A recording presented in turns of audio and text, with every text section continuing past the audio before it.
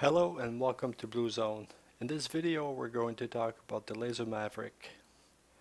This weapon is very popular because it's easy to aim at something with the flare and simply designate and fire. Now if you've watched my video on ground targeting, you already know most of the information in this video.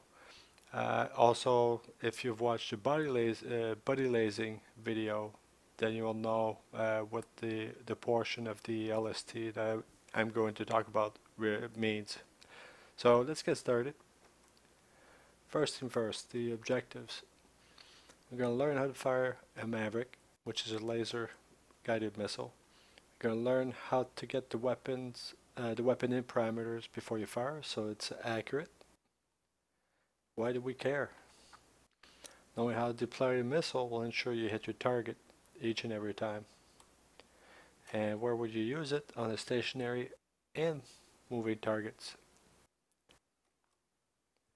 Now the Maverick itself is a missile. It has a range of approximately 12 nautical miles, and that will vary with the altitude. It's a laser guided missile, therefore you need the targeting pod to provide the lasing.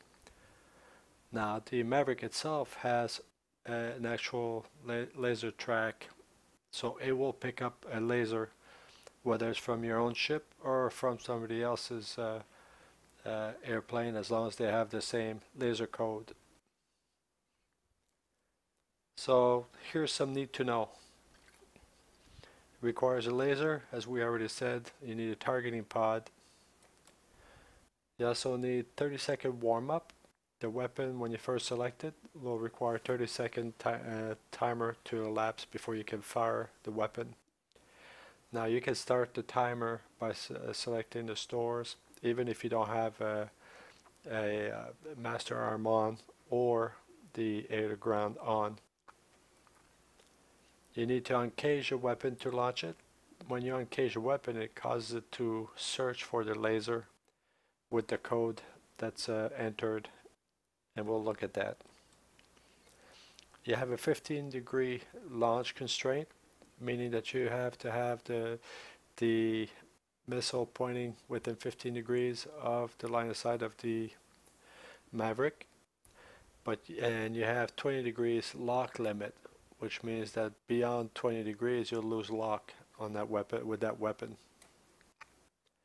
And it requires master arm air to ground mode on to launch, and I stress here to launch, not necessarily to warm it up. And it can be launched at a buddy laze target. So if your buddy is lasing a target, you put the same code that he is lasing with, and your weapon will be able to pick it up and launch on the designated target. Let's take a look at the symbology. Now when you first select the Maverick, you will be given an indication of hold under the MAV. You'll see MAV is boxed, and the timing starts with 30 seconds. Now below the word timing you see station 9. That's the station that's actually currently selected with the Maverick. And below that you see a code 2101. This is the laser code that the Maverick will be looking for to lock into. The X itself represents the actual laser search queue or lasers. It represents that it has not found any laser or locked into any laser. Now on the right you're going to see the weapon is caged, so it's pointing forward, and it's not actually looking for a laser at this point. On the right you will see a step button. The step button here essentially allows you to step between all the different Mavs that you would have, the different Mavericks. So in this case we got station 9, then we'll go to the next station and the next, and we'll see that in the plane. Now below that you have code 2101 UFC. So if you click the button next to UFC upfront control, it will bring up a screen where you can enter a new laser code. So you would be entering a laser code for your, if you're buddy lasing. So whoever is lasing would give you his code, you enter the code, and then your Maverick will be able to find that code once you uncage your weapon. A return simply returns you to the weapon store.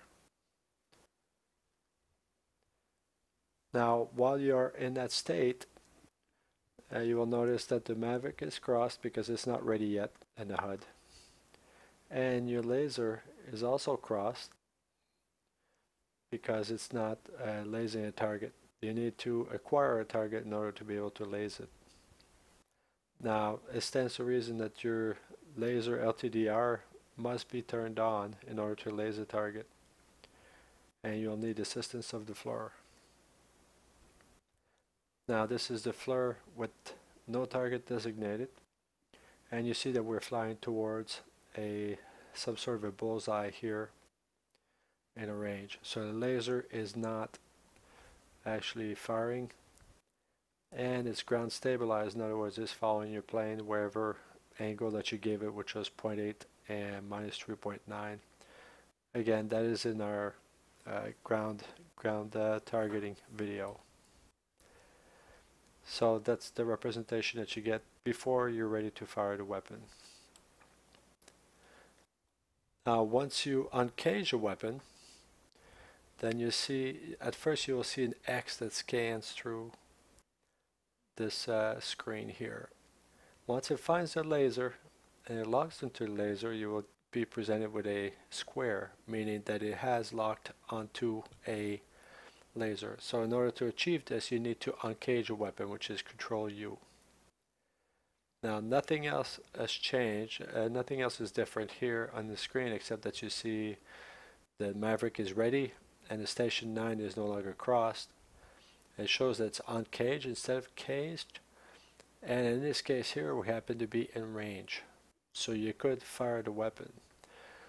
The goal here is for you to try to keep this square here near the center to give the best chance of the Maverick to reach its target.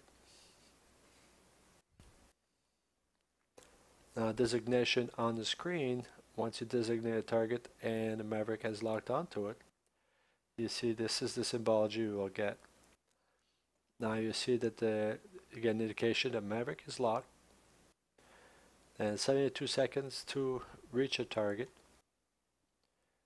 The air to ground ranging is turned on, so you get your range information, which is 5.1 nautical mile to the target, and your weapon is in range.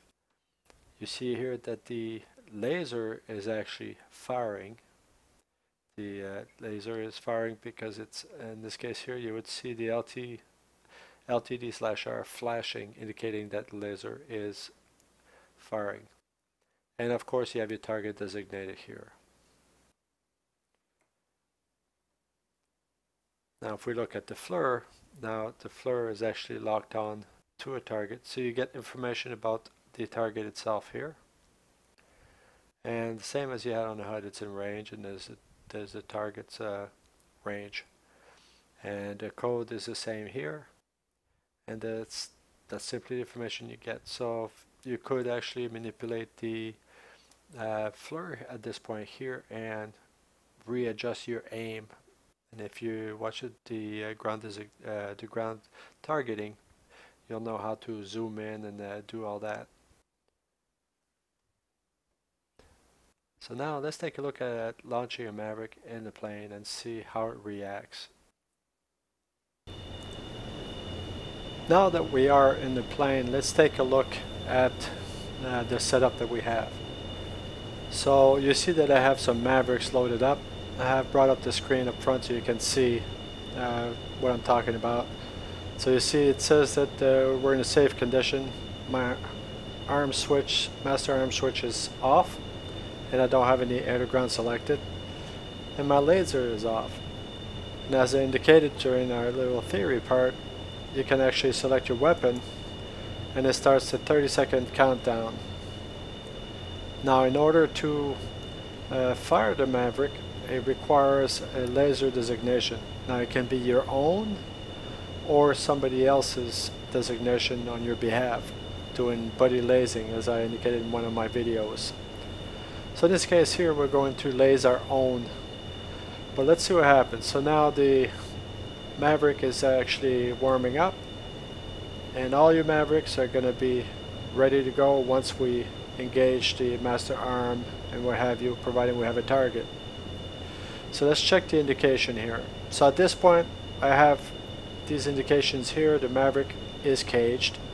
If I go to Maverick display, you see my code here, and we've already talked about the switches and how to change the code. So if I wanted to change the code and I select UFC, in my UFC I can put a new code, 2202 for example, and hit enter, and it will switch, and it's not immediate. It switches and then it gets a new code, so now it's watching for this code to lock onto. Now that's the Maverick display page. Now in order to laser target, we need to have laser target designator and ranging turned on. So let's arm that.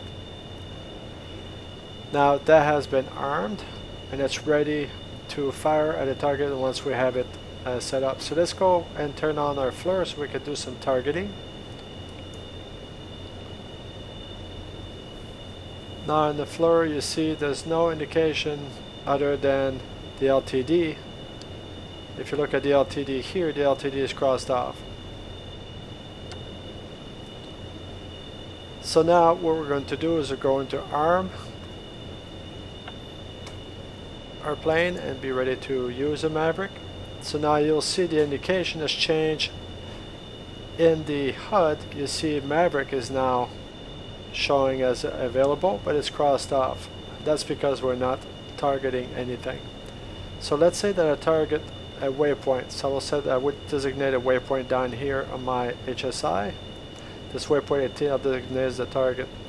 So what we expect to happen is this FLIR is going to slave to my waypoint, and the FLIR, the Maverick display here will uncage and try to find a laser. So let's see what happens. So I'll designate the target. So now, as you can see here, the laser is firing at a target. You still cannot fire. It says 99 TTMR. That is time to maximum range. So what that means is that once you reach around 12 miles from your target, this time to maximum range should be around 0, meaning that you're in range. Now in this case here we're a long ways away, but around 20 miles it will start counting down for you. And if you look also in the left EDI, pretty much the same information. Now let's take a look at the FLIR display and see what looks different in the FLIR display. You see the laser is lasing even though it's that far. You have the same TTMR indication. You do have your target information here, the exact coordinates, and you can use that information if you've watched my GPS coordinates video. You know how to translate those and put them into different usage. And we have the indication of the target.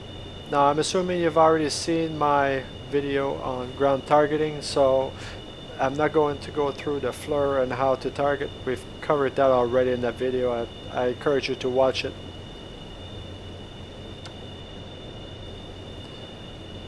So now we will undesignate the target, and we'll go and track an actual target and fire a missile. But now one last thing I want to point out. If you notice here, there's an X, so it's saying that I will start searching. I'm not searching yet.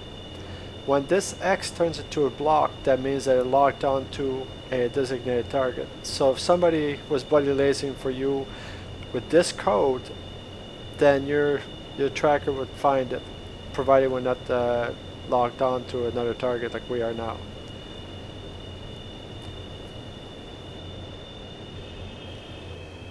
We are going to attack a cruiser that is cruising the bay near their range.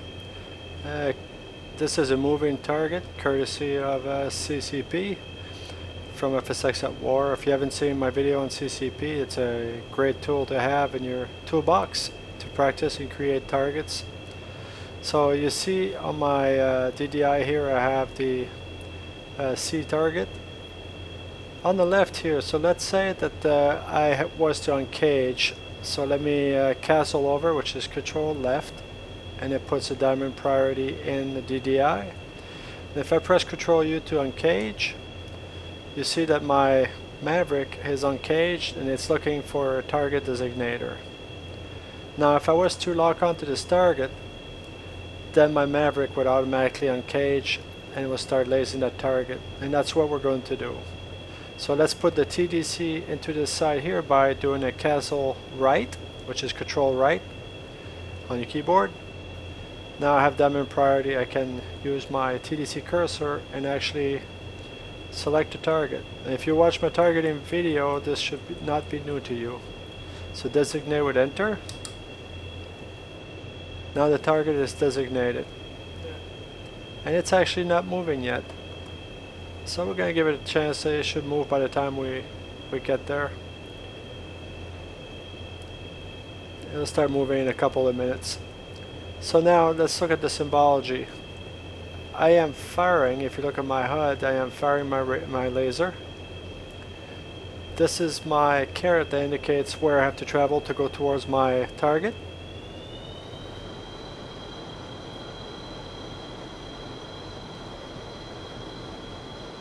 And now flying towards my target.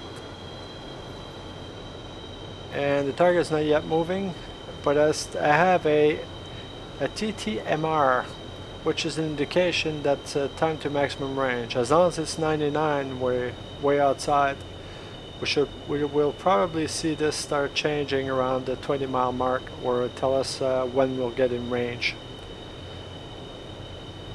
Now if we switch to FLIR, we should be able to see our target, because it's slave to FLIR. Now the target's too far for us to see. We could narrow and zoom, but let's just wait it out for a little bit here.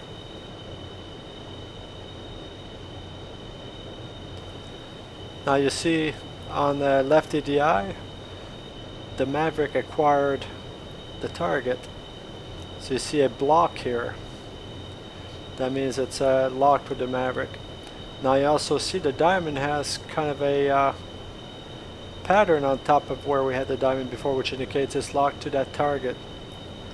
Now this circle is 15 degrees up and down, so we're currently about 6 or 7 degrees down from the target. So in order to get the best chance for the Maverick to hit the target, we try to put the square in the center. The 20-degree mark is the limit. If you go beyond that, you will lose it lock on your target. Now take a look at the TTMR. That indicates that the time to maximum range, or in other words when we will become in range, is 48 seconds away, and we can launch once we're at that distance.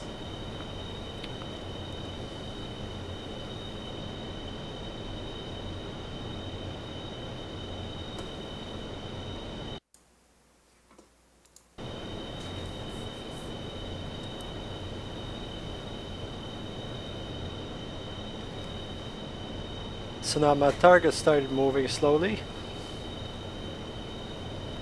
and that's what I was looking at on the other screen, so I apologize. That's why the sound stopped for a second here. So now in 10 seconds it shows the Maverick is locked with the radar, and in 5 seconds, 4, I should be in range. I am now in range. The laser is firing, indicates I am in range. Now at this point all I have to do is essentially just put the square in the center and then launch my Maverick rifle. So now you see the rifle is going up, and we should see the cruiser get destroyed.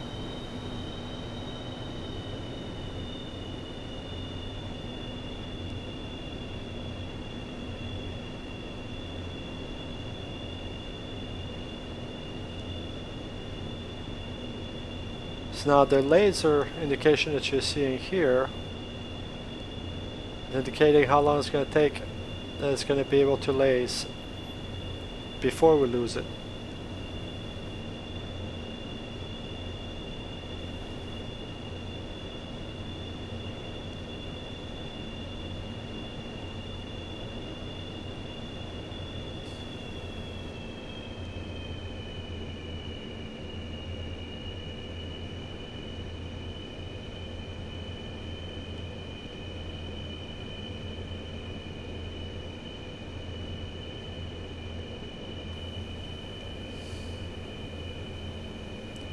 and the target just got hit. So let's launch another one.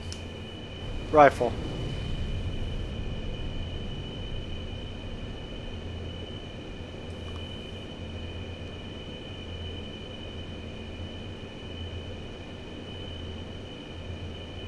And that should be another hit. And that's all there is to that. And now that ship is going to sink. Now I put the labels on so you could see everything that's going on and where it goes. But essentially that's an option you can turn on, and it helps you see. So see how I lost visibility on the target with the flare, and therefore it goes into a mask. So that's all there is to launching Maverick. I hope this video was helpful to you. If you liked my video, please subscribe and hit like. If you have any questions or comments, please feel free to leave me something and I will do my best to answer your question. Thank you very much for watching, and happy raffling. Later.